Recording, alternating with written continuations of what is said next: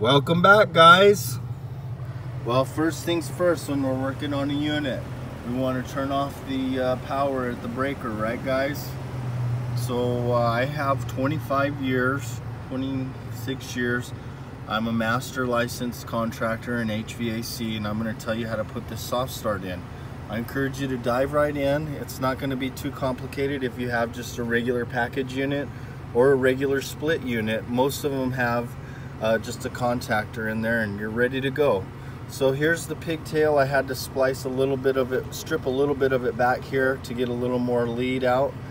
And we'll start with the orange wire. Our orange wire is going to be put onto the terminal on the H on the capacitor. Your capacitor might be a big round thing like this. You know, you can't see the body, but under here there's a big round part of that canister. There's an H, an F, and a C. And the H is the compressor. So we go ahead and we take, and for that we use a terminal like this. And we use a terminal like this on all of these. The orange, the black, and the white. The brown one is the exception. It goes over to the actual compressor.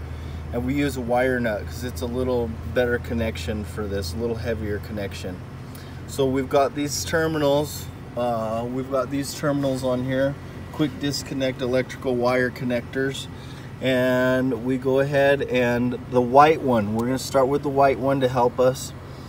The white one, where the white one goes was where this yellow one was connected. So this yellow wire right here was connected onto the actual screw lug right there, like this black one is, before we did the changeover, the strip and the application to the brown.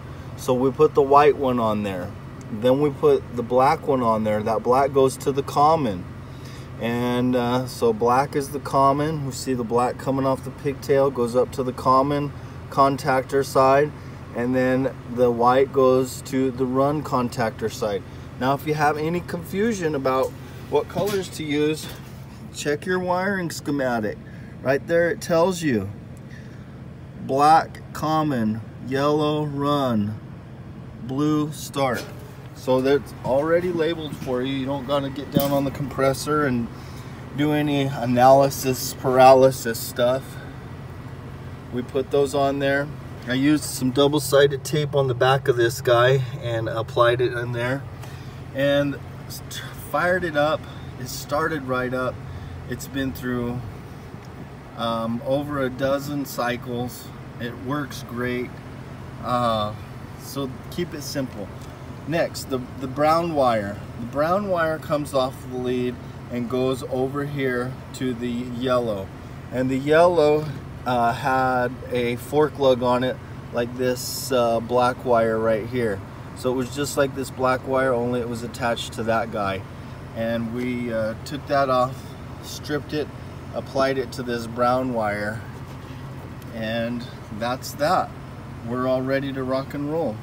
So it works extremely well, and I encourage you to go ahead and, you know, try it. When we're done, we turn the power back on, and that's that. Super easy, guys. If you have any questions or comments, leave them down below for me.